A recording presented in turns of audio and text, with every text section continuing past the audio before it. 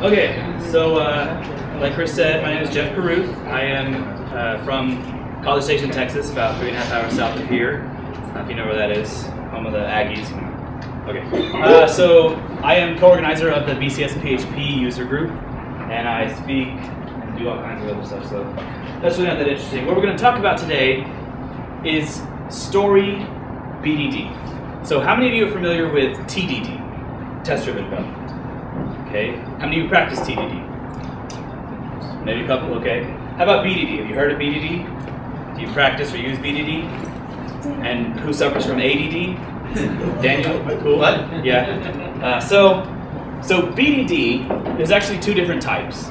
And they deal with spec-based BDD, which is for your code. So this is more of the unit level tests. We're not talking about that today. We're talking about story BDD.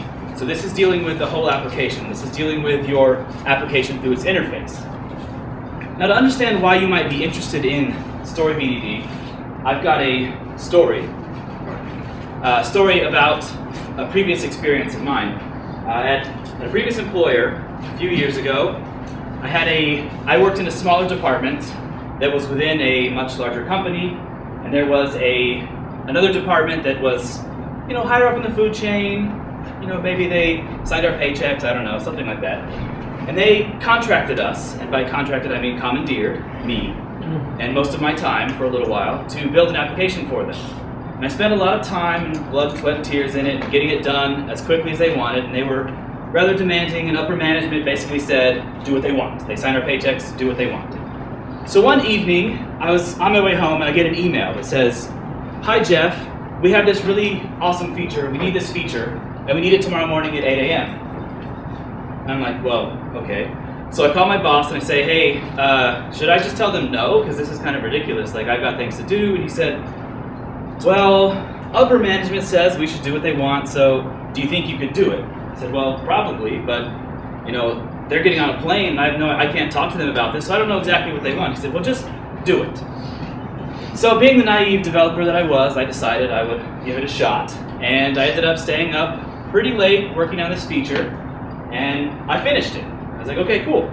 Next morning, deployed it, called them up, said, erect monuments in my honor. I've completed your feature that you requested yesterday at 6, or whatever time it was, and so there you go. And they said, oh, we had a chance to check it out, and it's not exactly what we wanted. So how many times have you been in a situation where you're told you need to deliver a feature, but you're already late, right? Like you're told today, and it was actually needed 3 weeks ago. It happens a lot in software development, and you can trace it to a few problems. In my case, or in that specific example, the first problem was upper management did not support me as a developer. Unfortunately, story BDD can't fix that yet. When Skynet goes live, we're all about it, right? So we can't fix that particular problem. But we do have a couple other problems that BDD, or story BDD, can help with. The first one is miscommunication. There's a language barrier between developers, engineers, and product owners, and sometimes even internally, your managers or your other teammates, there may be language barriers. And we're not talking about product owners speaking Mandarin and you're speaking Swahili, right? We're talking about misunderstandings and a lot of the background that you bring to the table.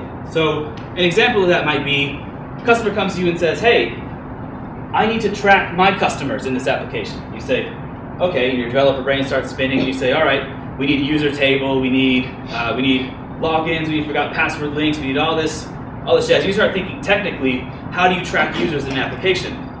What they really want is a way to log phone calls. That's what they mean by tracking customers. So how do you deal with that communication gap? Story BDD can help. We'll see how. The second issue is defining done. So how do you know when what you've been working on actually satisfies the feature request? Someone tells you they need something, and you say, all right, you start hacking on it, and you end up with 300 lines of code, and you say, okay, it's done. Well, you might have made too little functionality, or you might have made too much functionality, or maybe you got it just right. Maybe you're Goldilocks, you pick just the right amount of functionality. That doesn't usually happen. So we need a way to define done. We need a way to work with product owners and define finished or completed. And that's what story BDD brings to the table. So I've talked a little bit about story BDD, and we're going to steal a concept from agile development. which I'm not an agile coach, I don't play one on TV, so I may get a little terminology wrong, but we're just talking about one small aspect. That's user stories. You familiar with user stories? Do you use user stories? A little bit sometimes, maybe, not really? Okay, that's cool, me either. But user stories, the idea of a user story is to put yourself, or to frame a request in the context of what a user is expecting. So a user, in a lot of cases, could be a customer at your e-commerce store, or could be a user of your CRM system, or whatever. There's someone that needs some functionality. So user story is a sentence, or a group of sentences sometimes, that's going to describe from their perspective what functionality they need and why. So you're focusing on who, what, and why, and we'll see that in a second. But a simple user story could be a sentence. It could just say, suppose we're making a system that conference organizers can use to open a call for papers, and then speakers can submit to this call for papers and say, here's the talk I want to give at your conference. So we're making the system, and we look at a user story for a potential speaker. A potential speaker should be able to submit proposals to a CFP. That's the basic user story. Now, to help you write more effective and compelling user stories, people have come up with templates, and there's probably 10 or so different templates that I've seen floating around that say, this is the best one to get you thinking in user stories. But there's not a right answer.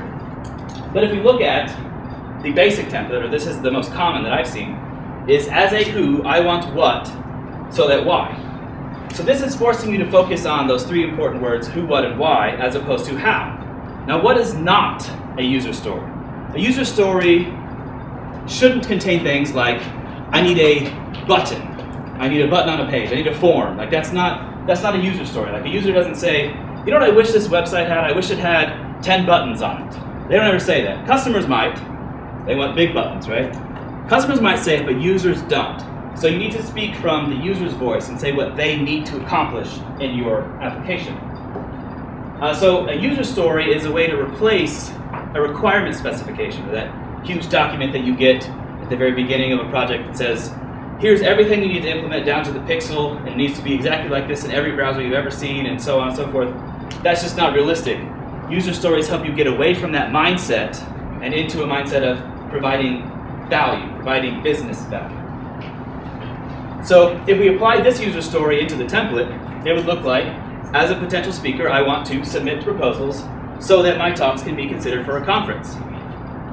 Okay, that's pretty basic, right? Does that make sense? That's easy enough? So you're thinking about who, what, and why. Well, maybe you really want to focus on the why in your case. Like maybe it's hard for you to focus on that last bit, so you want to put it prominent. So you come up with your own template, or you borrow somebody else's that puts it in a different order. It says, for some benefit, as a type of user, I need a functionality. And remember not to phrase the functionality in terms of the technical side of things. Don't let a bunch of technical mumbo jumbo get into your user stories, because it's not necessary and it's not relevant at that point in time when you're dealing with a user story. So how do you take and how do you use a user story? It's kind of meta, right, using a user story. But if you wanted to take a user story and use it for something good in your application, you have to distill it. And what I mean by that is you're going to take a user story and turn it into acceptance criteria. Now, acceptance criteria, you can think of it as a checklist of items that say, once all of these check true, or once I can say all of these items are done, this story is satisfied. So I've completed this feature. This is your definition of done. Acceptance criteria become your completion. They say, okay, product owner, you asked me for this. I worked with you for a long time developing these acceptance criteria, and now I've done them. So, feature's done. This could be something that you print out in a document, give to your manual QA team if that's what you're into, and they can go through and check off hundreds and hundreds of acceptance criteria every time you release something. But we're going to look at how we can turn it into something more automated, because automated is better if you're a developer, right? So, acceptance criteria from our example user story. The first one might be, the speaker has access to a proposal submission form. Now this could be from the conversation with your product owner. You determine that you're going to only open the call for a certain amount of time, which makes sense. Or maybe you have to have a user account. So people could be denied access. So part of your acceptance criteria is, a user can access the submission form. A second set of criteria you may get out of the product owner may be, okay, last year we had this call for papers that we opened, and some people submitted, but they didn't fill out their email address. So we had no way to tell them that they got accepted or rejected. So we want to make sure that all the required fields are filled out. This may seem rather basic, but in this case it's a business value as opposed to a technical requirement of required fields must be required. The third criteria that you may pull out of this particular user story is that a speaker should see a confirmation message once they've submitted their proposal. This could be anything. This could be a simple message. This could be a particular box you're looking for. You could also go into emails if you really wanted to be dangerous and deal with testing with emails. For slide examples, we're not dealing with emails, so we're just dealing with a message that pops up on the screen here. So the wording you can see is a little ambiguous, right? It doesn't specify too much what you're looking for, but it tells you just enough that you can test for each one of these. You could write something in code that could verify each one of these steps. That's the idea. You're distilling a user story into a set of testable segments that you can go through and verify. So now we've got our story, and we've got some criteria.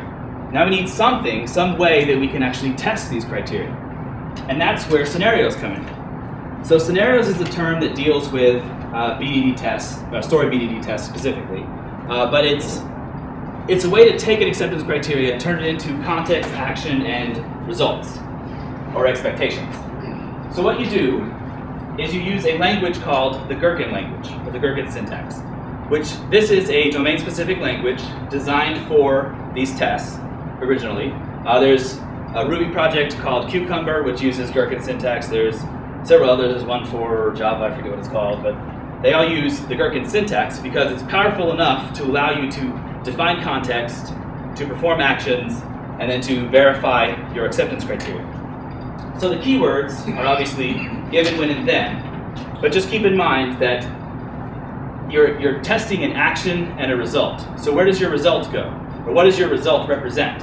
This is going to be worded very similarly to your acceptance criteria. You will generally have one, maybe a few scenarios per acceptance criteria. If you have significantly larger number of criteria, like if you have 10 to 15 criteria per story, or you have 5 or 6 scenarios just to test a single criteria, you haven't done enough work, right? You haven't distilled enough. So go back and change your story. Go back and change your acceptance criteria to be a little more specific so you can test it easier. So if you've done all your homework and you've got your acceptance criteria, you've got your user story, and you distilled it down into these simple steps, which is what we're going to do to create an actual automated test, let's do it with our example. So say we want to check, this is checking the required fields that all have to be filled in. So say we want to check that. So our acceptance criteria is, I need to see, or I need all the fields to be required. So we test that by saying, I should see, please fill in all required fields. Similarly worded, makes sense, matches up with our acceptance criteria. The specific actions we're going to perform is, we're going to be on the home page, we're going to click a link, we're going to fill in only one field out of the form. We could just submit a blank form if we really wanted to, but just for fun, we filled in the email address. And then we click submit, and we should see the message. This is our test. This is what our test is going to look like. We're going to combine it a little bit and then run it, but this is the bulk of what scenarios look like in Behat and other BDD languages. So coupling them together, it's really just a matter of taking your user story, putting it at the top of a page, and then putting your scenarios underneath it. This is called a feature file, but it's written in Gherkin, so indentation is important, and line endings are important. It's kind of like Python or YAML in that regard. Every line in a scenario represents a step or a single action or a single idea. So every line is significant, and then the indentation tells Gherkin where to pick up a scenario as opposed to a feature. So we wanted to look at that. Let's pretend we're working on the Unix ls utility. And we want to test and make sure that when you use ls, you can see the files or the contents in a directory. This is the canonical example that Behat uses to show you what it looks like. So this is an entire feature file. You could call it ls.feature if you wanted to. But we say our user story is, in order to see the directory structure as a Unix user, I need to be able to list the current directory's contents. So then we have our acceptance criteria, which is when I run ls, I should see the contents of the directory. So that's our acceptance criteria right here. And then we're just going to say our background is going to be, given I'm in a directory, I've got 2 files. When I run ls, I should see that output. This is a feature file, and this is what you're going to run as an automated test using Behat. If we wanted to look at our example in web language, we could say, okay, we've got our user story at the top, up here, and then we've got our 3 scenarios. This represents each of our acceptance criteria. And you see we've got them, I should see please fill in the form, I should see please fill in all required fields, and I should see thank you for submitting. So this satisfies the acceptance criteria for the product owner that we talked to. So language isn't terribly important, but we've got things like that tell you I'm on a home page, I follow these links, I fill in these fields. This is what a feature file will look like. And we're going to see how to use them in just a little bit. So, okay, so we've taken user stories. We've turned them into acceptance criteria. We've taken acceptance criteria and turned them into scenarios. We've taken the scenarios and combined them into a feature file using the proper Gherkin syntax. We're ready to run tests now. How do we do it? Well, if you read the subtitle, you know that we might use a tool called Behat.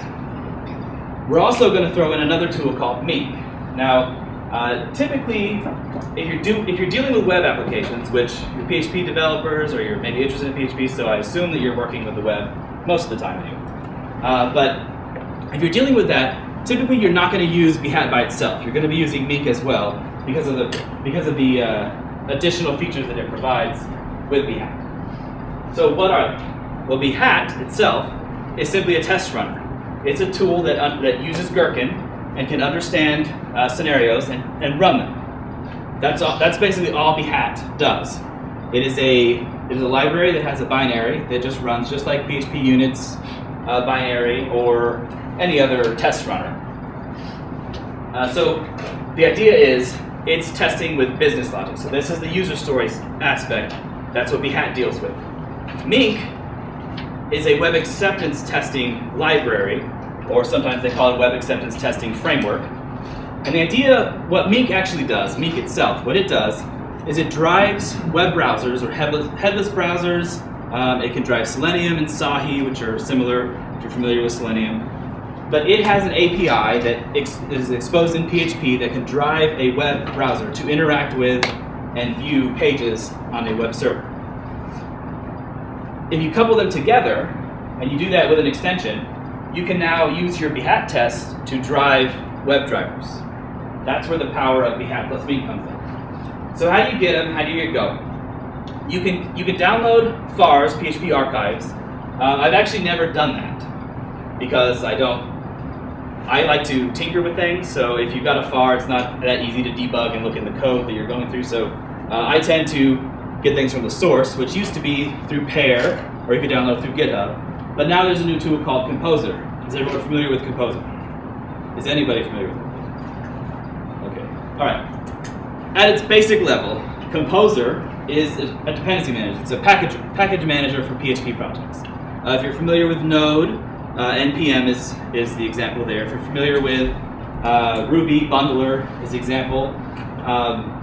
But basically, it allows you to specify in a text file or in a JSON file the dependencies that your application has, and then it's going to download them and install them for you and deal with versioning between them. So if you've got a dependency on 3 libraries and each of them has dependencies on other libraries, Composer will help you resolve all the version numbers.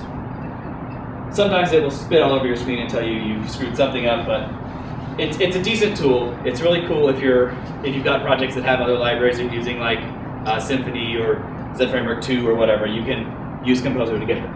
If you're interested in that, getcomposer.org is where you go to download and learn all about it. So this is what a composer.json file looks like. This could be for this example project. And you'll see that I've given it a name, Carouth CFP. That's not really required. Then we've got a require block, which this is going to represent all of the requirements for my application to run. We've got a require dev block, which is going to represent all of the dependencies for anyone developing the application. So this is where we're going to specify Behat. And Meek. So that's what we're going to focus on. You'll notice we're including Behat, we're including Meek, and we're including the Meek extension. The Meek extension is for Behat itself, and that's what tells Behat, or that's what enables Behat to communicate with the Meek WebDriving API. Then we've got the Gout driver, or Goot driver, excuse me, French, different languages, right? But we've got the Goot driver, and then we've got the Selenium 2 driver. There is a zombie driver, and I think somebody has a non-official Phantom.js driver, if that's more your thing. I had a lot of trouble with zombie.js, as did many other people, so Selenium 2 is what we use at Utopia. If you want to try it, go for a zombie. It may work, it may not, just be aware that it's kind of shady. We also include PHP unit, and the reason we do that is we have unit tests, and then the other reason is Behat does not include assertions, does not include any kind of assertions. So if you want to do that in your tests, you have to include an external assertion library, which I prefer PHP unit. So if we write this file out, or if we have this file in our project called composer.json, and then we go git composer, we can then install all the dependencies. And you'll see that it goes through and installs all of the application dependencies, and then it's going to install all the dev dependencies, write a lock file, and then give us an auto load, give us auto loading. So the idea here is we've downloaded everything that we need to get Behat running. So we're now ready to start running those features that we wrote. Normally we would do this the other way around, but that's okay. So if we got a brand new project and we haven't written anything, we can initialize it using the Behat binary, using init, --init, and this is going to create 2 directories in one file. The 2 directories are going to be the place where you store your features, and then what's known as bootstrapping, which is what contains all of the files that will represent your step definitions, or those individual items within your scenarios. And it actually generates a feature context for you, so you're ready to go right out of the bat if you use the init. So we've talked about steps and step definitions within scenarios. Now we need to learn, how does Behat understand them? How does Behat use that natural language as code, or how does it execute code according to that natural language? It uses regular expressions. And I know some people run away as soon as they hear that. It's actually not that bad with Behat. It helps you out, and we're going to see that in a little bit when we write a custom step definition. But if we wanted to look at our scenario, we say, okay, this is the scenario we're going to test for, the required scenario. So we've got 3 steps. We've got this given, I'm on a page /submit. We've got an action, we're going to press the submit button. And then we've got a confirmation, our acceptance criteria. I should see a message that says we need to fill in the required fields. So we need to translate, and we're going to start with the I am on submit. We're going to translate that from English, or semi-English, into code. We might say, okay, Behat could probably provide that. That seems like something that's really, really common. Like, probably a lot of people are going to write tests that want to deal with going to a specific URL. So we go look with Behat and we say, okay, do you provide it already? The DL, the Behat DL, is a way to list out the definitions that Behat has access to, or the step definitions that Behat can access, and it just shows you basically the regular expression that it uses. So this is pretty handy when you're wanting to see what is available that you can use in your scenarios. -DL will print them out for you. So if we run this, which I actually did run prior to pasting it on here, we'll see that Behat, as configured with the init method, has exactly 0 step definitions. So it provides no help to us whatsoever in getting our web tests going. That's okay. We can write them ourselves, right? No big deal. So we're going to go through. We're going to say, all right, here's what our feature context looks like. So we got a bunch of boilerplate. There's a huge comment. It's probably like 20 lines that says, here's where you add your custom step definitions. So we want to go through and we're going to add a custom definition for the visit, for our I am on whatever page. Okay, easy enough, right? We've got a regular expression. We know how to write those. So I say, given I am on this page, this is our regular expression, and I want to execute this. This function is going to be executed by Behat when this regular expression matches a step. Now, the thing to remember, or the thing to realize here is, this is such a common step that probably we don't want to write it ourselves, right? Like this this is a bunch of stuff that I actually copied this from Meek because it's already implemented in Meek. So we're going to see that in just a second. But the idea here is we just use a regular expression to match any, and we can have this as a given, we can have this as a when. Actually, I think it is in Meek both a given and a when. So this defines a matcher for Behat to look for. I've got this string in my scenario. Does it match any of these annotations? Okay. So using Meek, right? We downloaded Meek. We included it in our composer file. So let's use it. Let's look at what it provides. To do that, we just need to add the namespace for the Meek context, and then we need to extend the Meek context. Our feature context needs to extend Meek context. Doing that, just those 2 lines of code, if we run Behat DL, we now get access to all of these step definitions. And I know it's really small, you don't need to worry about reading it, but this is everything that's provided by the Meek extension by default.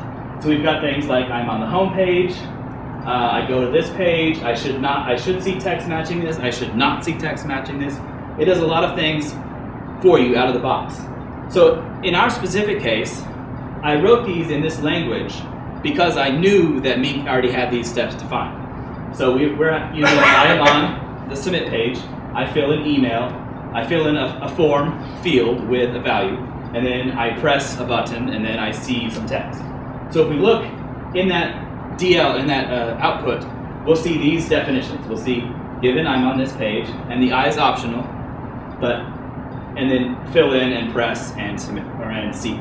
So these are all provided by Meek. Just by extending the Meek context, we get access to use all of these. And that's great. That gets us most of the way there for most of our web tests that we're going to be writing. But occasionally we're going to come up with, well, not occasionally, often, we'll come up with situations where we need something custom, right?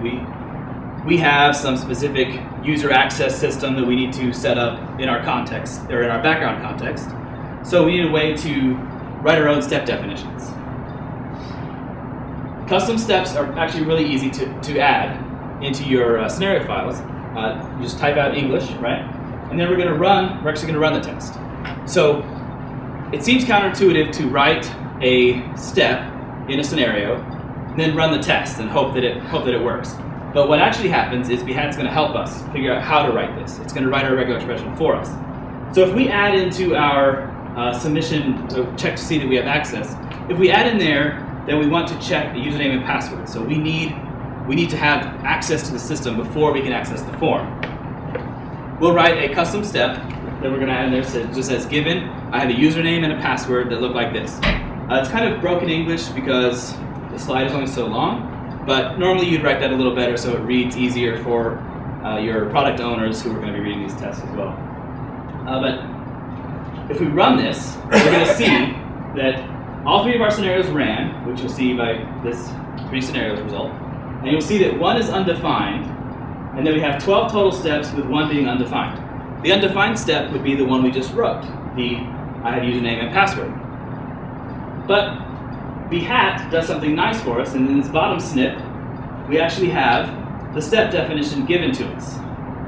So Behat looks at it and says, here's the regular expression that will match for that specific step that you added, and we can copy and paste this into our feature context, which we do like so. We change the arguments from arg1 and arg2, because it's kind of ugly, to username and password. You could also name these regular expressions if you really wanted to be a little more thorough. But what we do is we just copy that and paste it, and then implement whatever needs to be implemented to make that context or that step pass. Doing that, then running the test, we'll now have a functioning test up until we realize that we haven't implemented any of our actual functionality, right? We don't have a form or anything, that's why everything else fails. But that is the gist of taking a user story, turning it into acceptance criteria into scenarios, scenarios into step definitions, and running them with Behat and Meek. If we look at what we've learned, how we can do it, we've learned that user stories help us think of our application in terms of the value it provides instead of the specific nuts and bolts that make it up. This is very important in Story B2D because you want to get out of the idea of dealing with perspectives that are yours and deal with perspectives that are people that actually need it. And this is probably the biggest challenge that I've ever had dealing with, for example, the owner of a company, because they want their application to have their own stamp on it. Like they really think, you know, my application should have my stamp on it, so I'm the customer, you need to do what I say. In reality, they need to step back and say, who is my customer, and how does the application work for them? So your job as developers or someone working with a product owner is to push the stories in a direction that's going to give the users value, the end users, not the client. It's tough to do. Some people do it well, some people don't. So that's user stories. Then we learned that acceptance criteria help us define done, help us avoid feature creep, which happens a lot, scope creep, feature creep, where you've got a feature you're working on and then, oh, maybe we could add just a little bit more. Well, if you've gone through the trouble or the process of defining acceptance criteria, you say it's not on this list. This is not implementing this story. Write another story for it, work on it in the next iteration. That's what this enables you to do. So this avoids that situation where you're up till 4 a.m. working for that client that emailed you yesterday at 6 p.m. Then we learned that scenarios are the translation of acceptance criteria into runnable tests that will evaluate our acceptance criteria. We learned that Behat runs the scenarios for us using Gherkin DSL, and it's very simple to learn Gherkin and deal with Behat itself running them. So Behat is very friendly in terms of helping us define our custom steps. And then we learned that the Mink extension provides everything or most of the stuff that we need to work through the web with our application. And I already covered this, but custom step definitions aren't scary. They're actually really easy to deal with. I've probably written in the application I'm working on right now with my company, we started out with exactly 0 tests in January of this year, and we now have about 75 to 80 Behat tests written in Behat that deal with everything that's important to our CEO and COO. So we spent a good deal of time working with them to develop stories from the other direction. So we developed them after the product already exists, but we developed the stories so that we could define critical functionality, which then has allowed us to do a lot of refactoring internally with the safety net provided by these tests at the very high level. So we're not breaking any functionality. We've got something that tells us the product still works.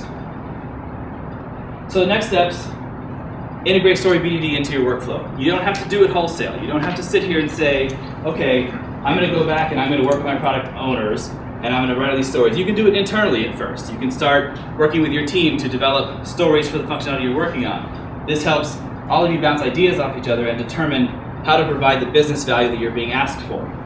The resources are Git Composer, Behat, and then there's a common context repository on GitHub in the Behat GitHub, which actually contains about 5 or 6 different, you can think of them as context extensions. So this provides some common functionality. If you're using Symfony 2, there's one that deals with the mailing system, and there's one that deals with security.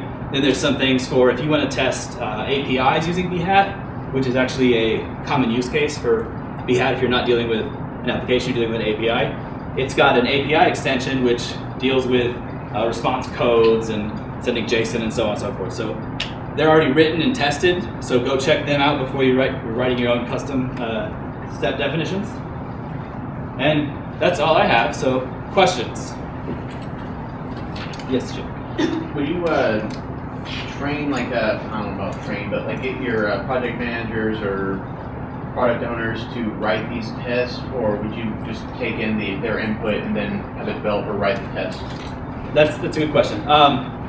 In my opinion, and this works for us because I do this at Liftopia, when a new feature comes in or a request for a feature comes in, I sit down with our product team and we discuss the user story side of things. So we develop from someone saying, I needed to do X. We sit there and say, okay, what does X apply, where does it apply, and who does it apply to?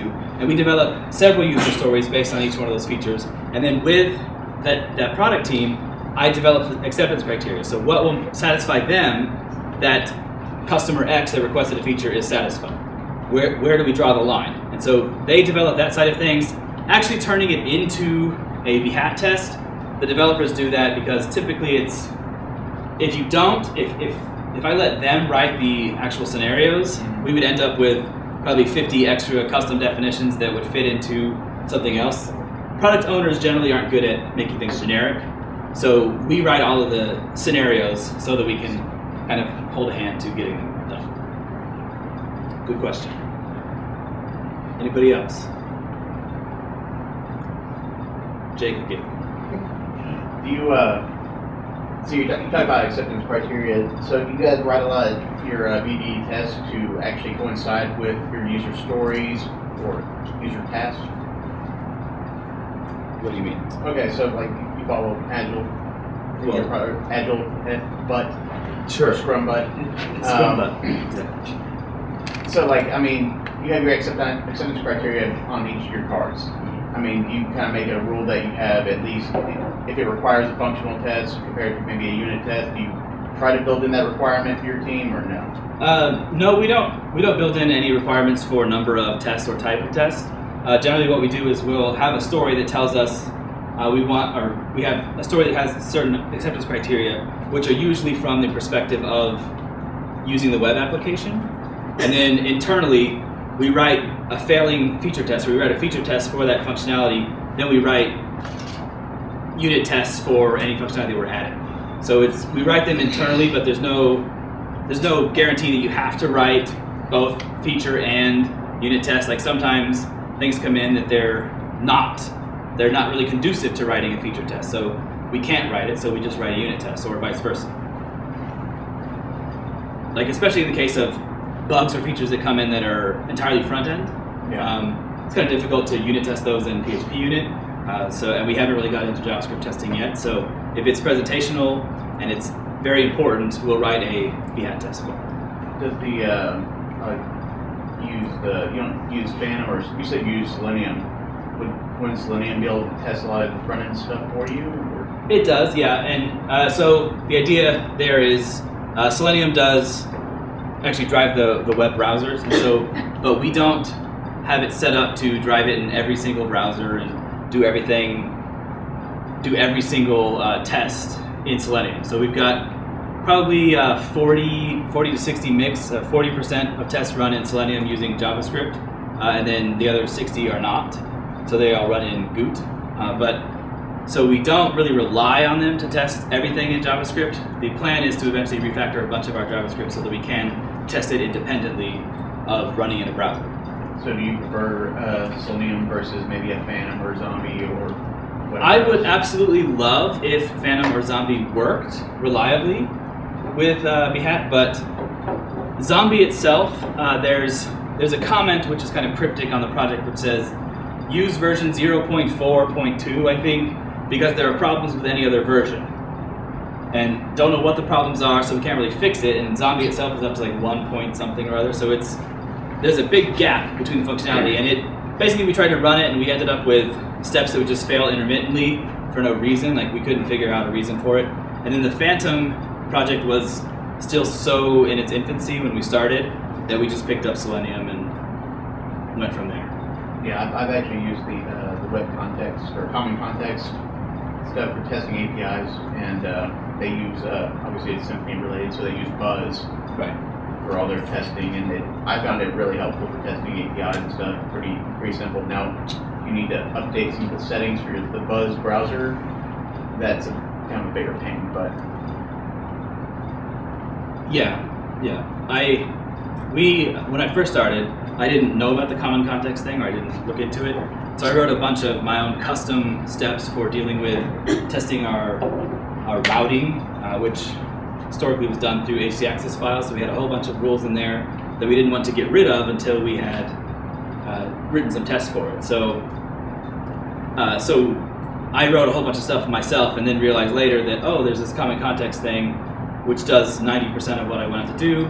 I'm an idiot. I spent a lot of time doing it. So that's why I advise always going and checking there first before you write runs. Yeah, check packages. Exactly. Sure. Can you talk a bit about how you build, how often you build? Do you have these Behat tests all in the regression suites that you run? Sure. So we have our own custom workflow that we've kind of molded to our project and our team, but we deal with isolated feature branches, and so every feature branch that we work in gets pushed up and a build is created independently for that feature branch, and that's where we run the tests that are related to that, anything that was changed. We were working on the concept of checking only what was changed and only testing components that are affected by that. It's kind of difficult, but what we do now is we don't run the entire Behat suite against every feature branch. We run it against the integration of that feature branch. So it's kind of difficult to talk about frequency because it's based on how long it takes to develop that feature and then when somebody accepts it. But generally speaking, every feature gets feature tests run when it's integrated into our develop branch, when it's merged into our master branch, which is what pushes it out the door. So that goes up to our beta site, and then that gets deployed later on. So every feature has the whole Behat suite run against it 4 times minimum. And then we've got a QA team that does manual testing, and so they've got a bunch of Selenium tests that catch things on that end, and then our unit tests get run on every single build. So some features get the test run 20,000 times, depending on how long they take. Some of them don't. Does that answer your question? Sort of.